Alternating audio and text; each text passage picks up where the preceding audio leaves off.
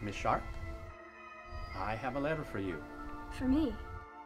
To Miss Margaret Sharpe, we regret to inform you that your Uncle Jefferson has died. Who is Uncle Jefferson? Why have I never heard of him? Shall we read the will then? To my brother's child Margaret, I leave the bulk of my estate, all my money, my land, and my possessions. I leave her these things on the condition that until she comes of age, she uses the funds to the complete and total approval and dictation of my solicitor, Trippett. She'll be ready to leave with you in the morning. Remember where you came from. Remember your heritage. Remember who you are. I will.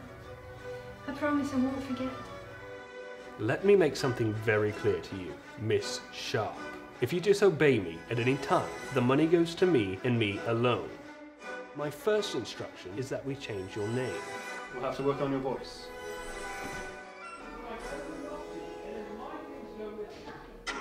I have had it. First you dragged me here without my aunts and make me live according to your bizarre rules. You forced me to listen to absurd ideas from ridiculous people. We give my money away to people who misuse it for their own nonsense. Nothing in this place makes sense. Who are you? My name is Miles, spelled with a Y. You're a thief. Yes.